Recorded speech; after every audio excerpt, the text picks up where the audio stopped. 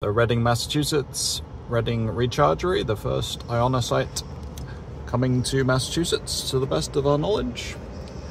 And that from that truck that we just looked at and onto this construction vehicle here.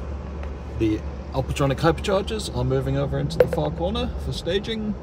You can see they've trenched the middle of the lot here, which was previously on the other side in the pull-in spaces. This is now in the center.